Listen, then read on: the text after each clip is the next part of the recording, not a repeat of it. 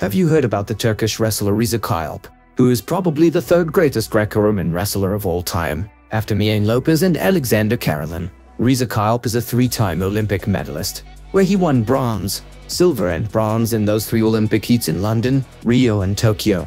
If you've been interested in wrestling for a while, you already know who won it in those three Olympic tournaments. It was none other than four-time Olympic champion Mian Lopez Nunes. But regardless, Riza will forever be a legendary wrestler who still has a chance to win the long-awaited Olympic gold. He's now 32 years old and Lopez is 39. Will Lopez come back for a fifth gold? I don't know, and I doubt anyone knows the answer to that question at this point in time. If Lopez doesn't come back, it looks like Kayaalp will have every chance to get his first Olympic gold.